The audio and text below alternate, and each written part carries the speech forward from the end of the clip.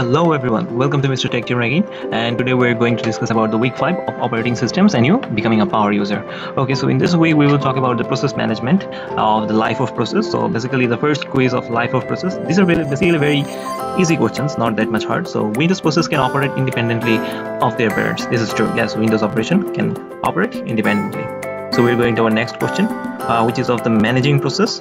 Okay, so we have two questions in this quiz. So the first quiz is, which of the following tools can help you gather information about the process running on a Windows operating system? This is the task manager, the task list utility command prompt, and create process commandlet from the PowerShell command prompt. Basically all of them.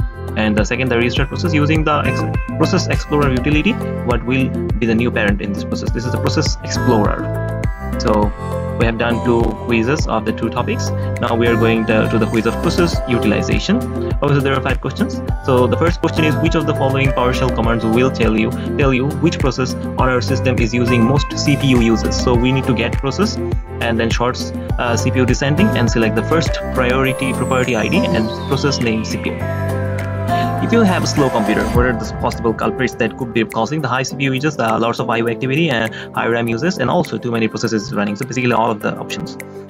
In a Linux machine, what command can you use to safely terminate a process with a PID of 342? Kill 342.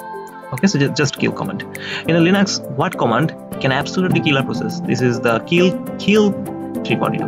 And in a Linux machine, what command can you use to suspend a process? This is actually kill TSTP 342. Okay, so we have done our process utilization quiz. So now we are going to our graded assignment tool, so which is basically maintaining efficient process utilization on your computer Windows.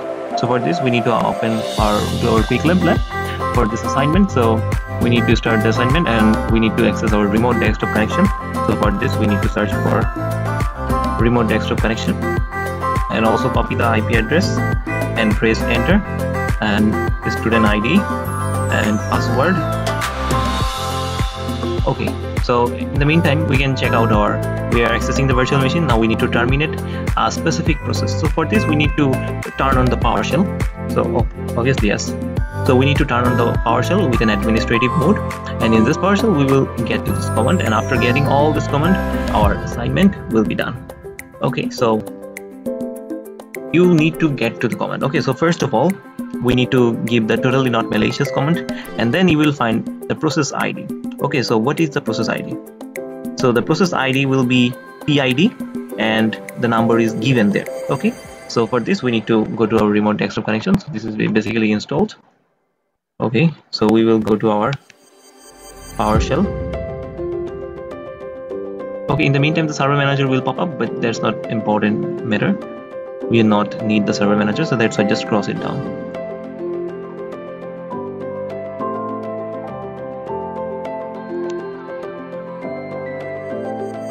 Okay, so here's the PowerShell.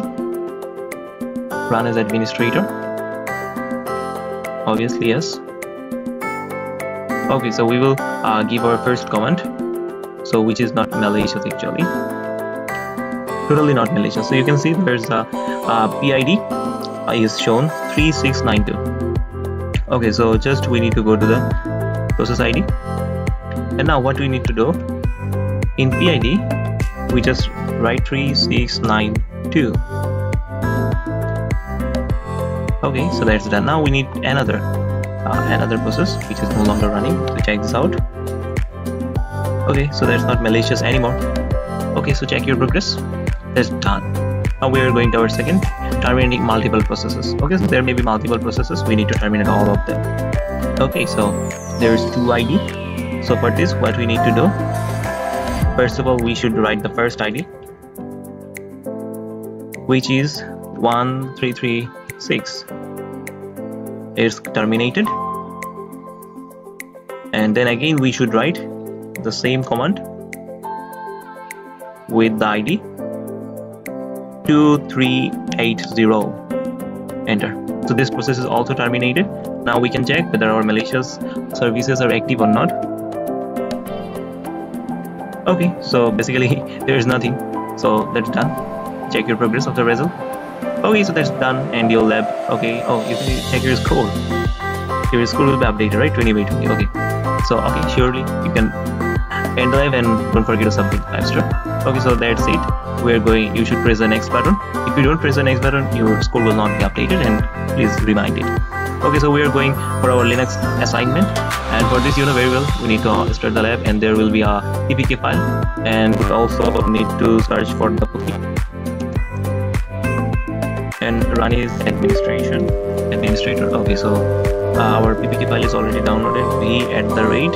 IP address, SSH, authentication, browse. Where's the PPK file? Open, and in this case, yes to all. Okay, so we are going to use the Linux tool. So we already accessed terminating the specific process. So for this, we need to enter the process or code. Oh, we made a mistake. So basically, we need to find out the process which is malicious. So first of all, enter the malicious code, and then you will get this ID. There's two malicious software found. One is 1232 and another is 1239. Okay, so we will now kill the process. So in process ID, you will write just 1232. It's killed.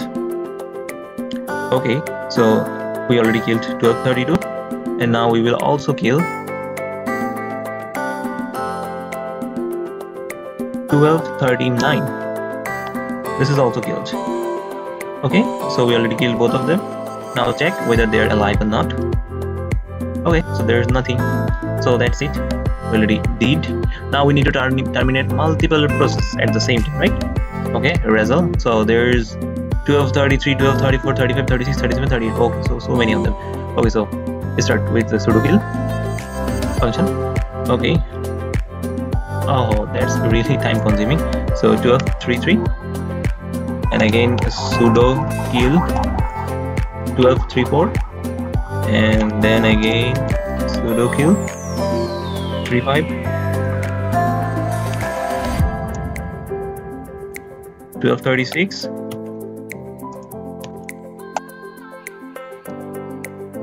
we already killed 7, and the last one 1238. Okay, we already done all of them. So now check the process whether there is any alive or not. Okay, so there is nobody left.